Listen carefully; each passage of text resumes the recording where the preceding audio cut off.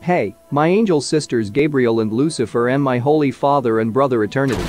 I am tired of watching the ancient Hebrew mythology story also known as the Old Testaments.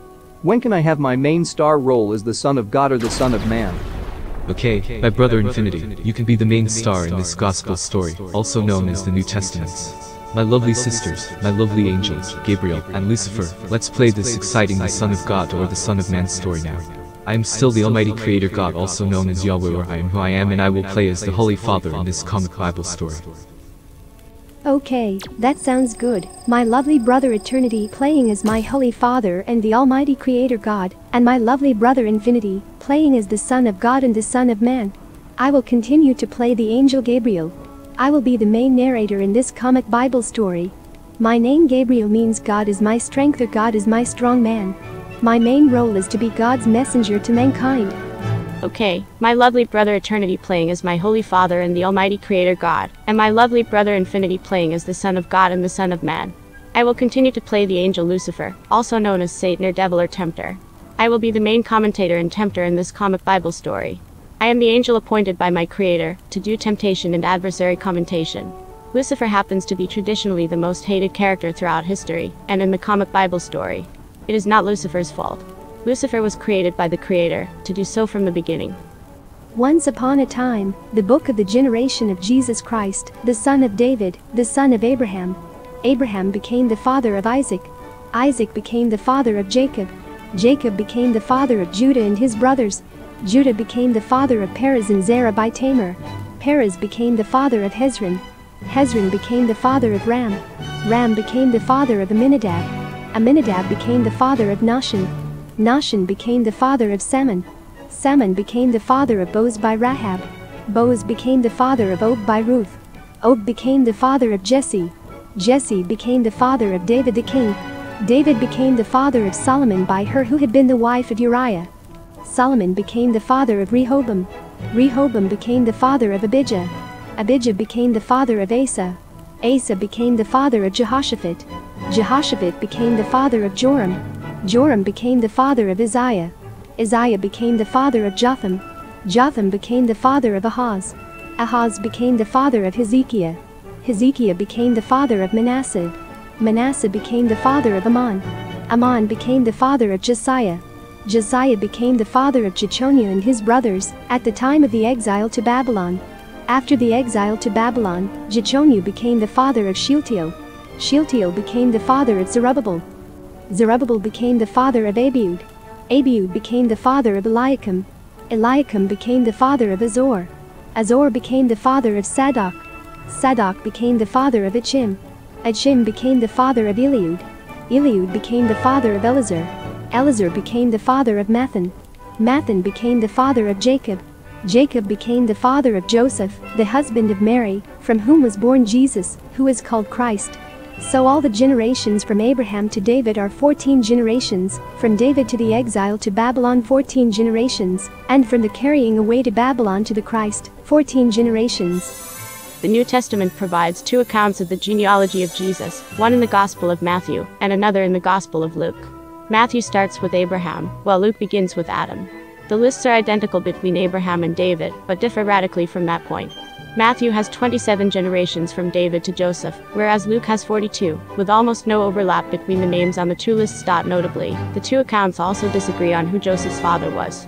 Matthew says he was Jacob, while Luke says he was Hela. Traditional Christian scholars have put forward various theories that seek to explain why the lineages are so different, such as that Matthew's account follows the lineage of Joseph, while Luke follows the lineage of Mary. Some modern critical scholars claim both genealogies as inventions, to bring the Messianic claims into conformity with Jewish criteria. In the Gospel of Luke, the genealogy appears at the beginning of the public life of Jesus. This version is in ascending order from Joseph to Adam.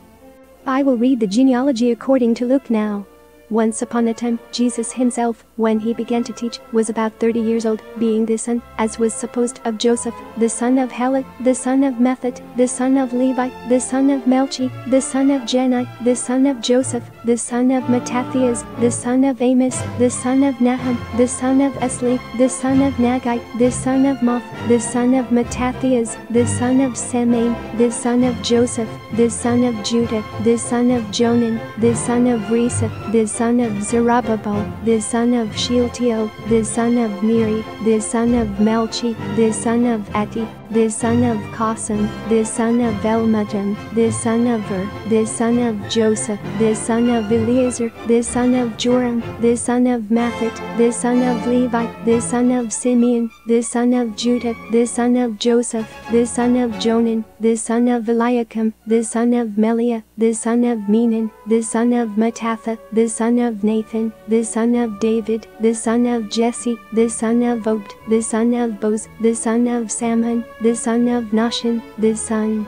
of Amminadab, the son of Aram, the son of Joram, the son of Hezron, the son of Perez, the son of Judah, the son of Jacob, the son of Isaac, the son of Abraham, the son of Terah, the son of Nahor, the son of Serug, the son of Ru, the son of Peleg, the son of Eber, the son of Shelah, the son of Canaan, the son of Arphaxad, the son of Shem, the son of Noah, the son of Lamech, the son of Methuselah, the son of Enoch, the son of Jared, the son of Mahalalel, the son of Canaan, the son of Enos, the son of Seth, the son of Adam, the son of God. Matthew begins the Gospel, a record of the origin of Jesus Christ, the son of David, the son of Abraham. Abraham begot Isaac, and continues on until Jacob begot Joseph, the husband of Mary, of whom was born Jesus, who is called Christ. Thus there were 14 generations in all from Abraham to David, 14 from David to the exile to Babylon, and 14 from the exile to the Christ. Matthew emphasizes, right from the beginning, Jesus' title Christ, the Greek rendering of the Hebrew title Messiah, meaning anointed, in the sense of an anointed king. Jesus is presented as the long-awaited Messiah, who was expected to be a descendant of King David. Matthew begins by calling Jesus the son of David, indicating his royal origin, and also the son of Abraham, indicating that he was an Israelite. Both are stock phrases, in which son means descendant, calling to mind the promises God made to David and to Abraham. Matthew's genealogy is considerably more complex than Luke's.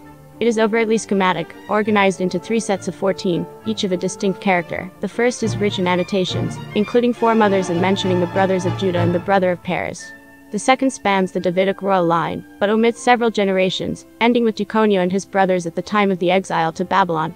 The last, which appears to span only 13 generations, connects Joseph to Zerubbabel through a series of otherwise unknown names, remarkably few for such a long period. The total of 42 generations is achieved only by omitting several names, so the choice of 3 sets of 14 seems deliberate. Various explanations have been suggested. 14 is twice 7, symbolizing perfection and covenant, and is also the gematria, numerical value, of the name David. 3 consecutive kings of Judah are omitted: Ahaziah, Jehoash, and Amaziah. These 3 kings are seen as especially wicked, from the cursed line of Ahab through his daughter Athaliah to the 3rd and 4th generation. The author could have omitted them to create a second set of 14. Another omitted king is Jehoiakim, the father of Jeconiah, also known as Jehoiachin. In Greek the names are even more similar, both being sometimes called Joachim. When Matthew says, Josiah begot Jeconiah and his brothers at the time of the exile, he appears to conflate the two, because Jehoiakim, not Jeconiah, had brothers, but the exile was in the time of Jeconiah. While some see this as a mistake, others argue that the omission was once again deliberate, ensuring that the kings after David spanned exactly 14 generations. The final group also contains 14 generations.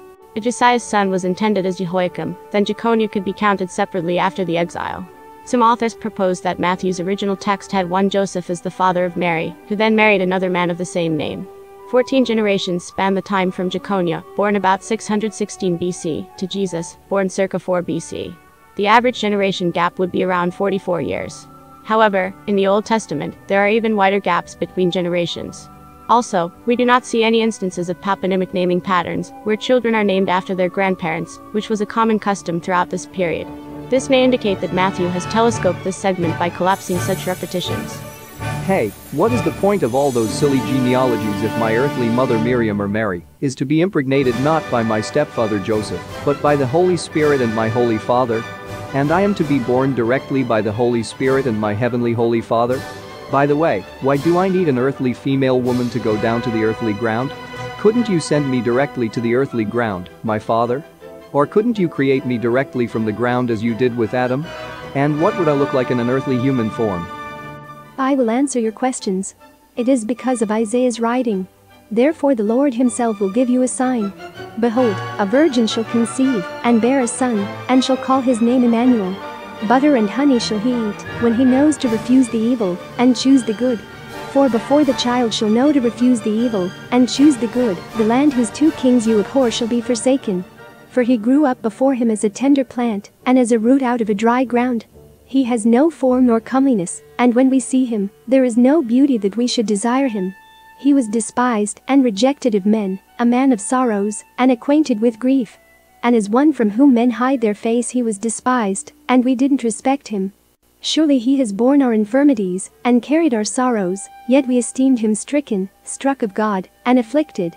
But he was wounded for our transgressions, he was bruised for our iniquities, the chastisement of our peace was on him, and with his stripes we are healed. All we like sheep have gone astray, we have turned everyone to his own way, and Yeshua has laid on him the iniquity of us all. He was oppressed, yet when he was afflicted he didn't open his mouth. As a lamb that is led to the slaughter, and as a sheep that before its shearers is mute, so he didn't open his mouth. By oppression and judgment he was taken away, and as for his generation, who among them considered that he was cut off out of the land of the living for the disobedience of my people to whom the stroke was due? They made his grave with the wicked, and with a rich man in his death, although he had done no violence, neither was any deceit in his mouth. Yet it pleased Yeshua to bruise him, he has put him to grief. When you shall make his soul an offering for sin, he shall see his seed, he shall prolong his days, and the pleasure of Yeshua shall prosper in his hand. He shall see of the travail of his soul, and shall be satisfied. By the knowledge of himself shall my righteous servant justify many, and he shall bear their iniquities. Therefore will I divide him a portion with the great, and he shall divide the spoil with the strong, because he poured out his soul to death, and was numbered with the transgressors. Yet he bore the sin of many, and made intercession for the transgressors. Research on ancient skeletons in Israel suggests that Judeans of the time were biologically closer to Iraqi Jews than any other contemporary population, and thus, in terms of physical appearance, the average Judean of the time would have likely had dark brown to black hair, olive skin, and brown eyes. Judean men of the time period were on average about 1.65 meters or 5 feet 5 inches in height. The earliest depictions of Jesus from the Roman catacombs depict him as free of facial hair. Old Testament references interpreted by Christians as being about a coming Messiah have been used to form conjectures about the appearance of Jesus. Isaiah 53 refers to the scourged Messiah with no beauty that we should desire him, and Psalm 45 describes him as fairer than the children of men. These passages are often interpreted as his physical description. Historians have speculated over how Jesus' ascetic and itinerant lifestyle and work as a carpenter, with the manual labor and exposure to the elements that entailed, affected his appearance. It has been suggested that Jesus likely had a lean appearance. Enough talking. Are you ready to play as the Son of God and the Son of Man in this wonderful ancient mythological dramatic story? My brother, I mean my lovely Son of God. You are my beloved Son. In you I am well pleased. Yes, my brother, I mean my loving heavenly God, my almighty Creator, my Holy Father. Let's play this fantastic ancient drama. Now the birth of Jesus Christ was like this, because when his mother, Mary, had been engaged to Joseph, before they came together, she was found pregnant by the Holy Spirit. Joseph, her husband, being a righteous man, and not willing to make her a public example, intended to put her away secretly. But when he thought about these things, behold, an angel of the Lord appeared to him in a dream, saying, Joseph, you son of David, don't be afraid to take to yourself Mary, your wife, for that which is conceived in her is of the Holy Spirit. She shall bring forth a son. You shall call his name Jesus, for it is he who shall save his people from their sins. Now all this has happened, that it might be fulfilled which was spoken by the Lord through the prophet, saying, Behold, the virgin shall be with child, and shall bring forth a son. They shall call his name Immanuel, which is, being interpreted, God with us. Joseph arose from his sleep, and did as the angel of the Lord commanded him, and took his wife to himself, and didn't know her sexually until she had brought forth her firstborn son. He named him Jesus. Is that young woman going to be my earthly mother when I go down to the earth? How old was Virgin Mary when she was impregnated by the Holy Spirit? Is Miriam healthy and mature enough to become my mother?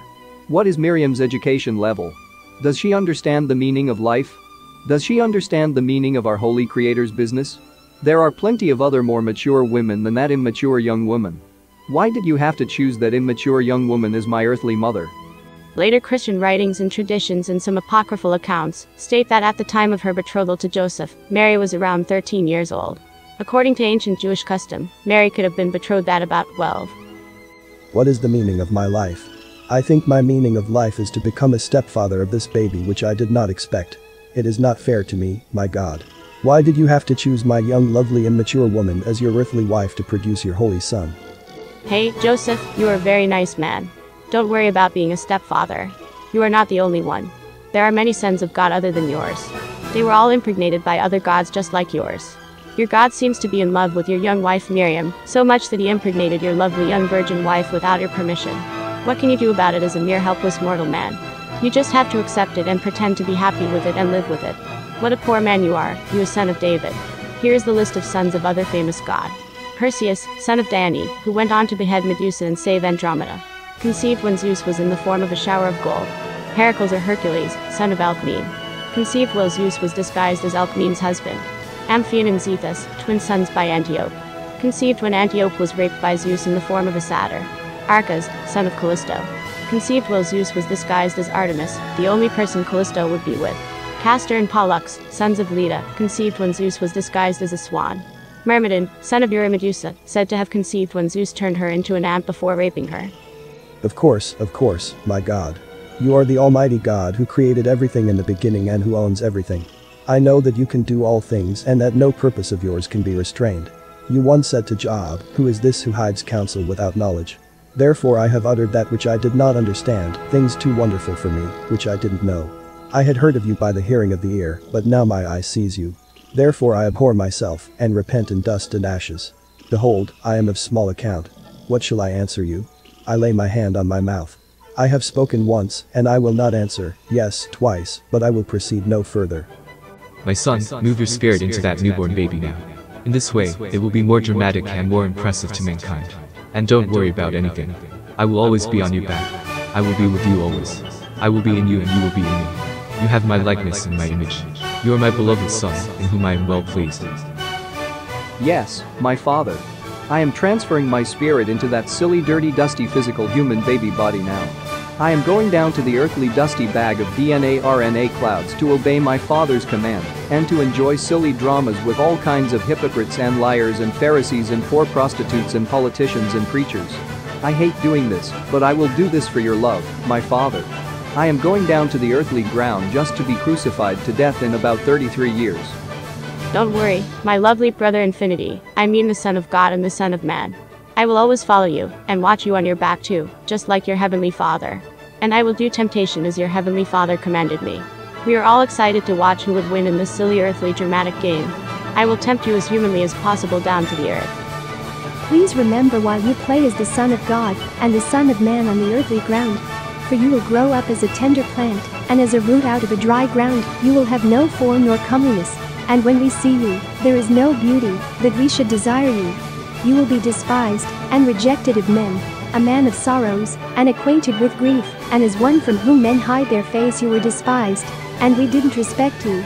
Surely you will have borne their infirmities and carried their sorrows, yet we esteemed you stricken, struck of God, and afflicted. But you were wounded for their transgressions, you will be bruised for their iniquities. The chastisement of their peace will be on you, and with your stripes they are healed. All they like sheep have gone astray, they will have turned every one to their own way, and Yahweh has laid on you the iniquity of theirs all. You will be oppressed, yet when you were afflicted you should not open your mouth. As a lamb that is led to the slaughter, and as a sheep that before its shearers are mute, so you do not open your mouth. By oppression and judgment you will be taken away. And as for your generation, who among them considered that you were cut off out of the land of the living for the disobedience of your people to whom the stroke? They will make your grave with the wicked, and with a rich man in your death. Although you had done no violence, neither was any deceit in your mouth. Yet it will please Yahweh to bruise you. He has put you to grief. When you shall make your soul an offering for sin, you shall see your seed, you shall prolong your days, and the pleasure of Yahweh shall prosper in his hand. You shall see of the travail of your soul, and shall be satisfied. By the knowledge of yourself shall your righteous servant justify many, and you shall bear their iniquities. Therefore will I divide him a portion with the great, and he shall divide the spoil with the strong, because you poured out your soul to death, and was numbered with the transgressors, yet you bore the sin of many, and made intercession for the transgressors.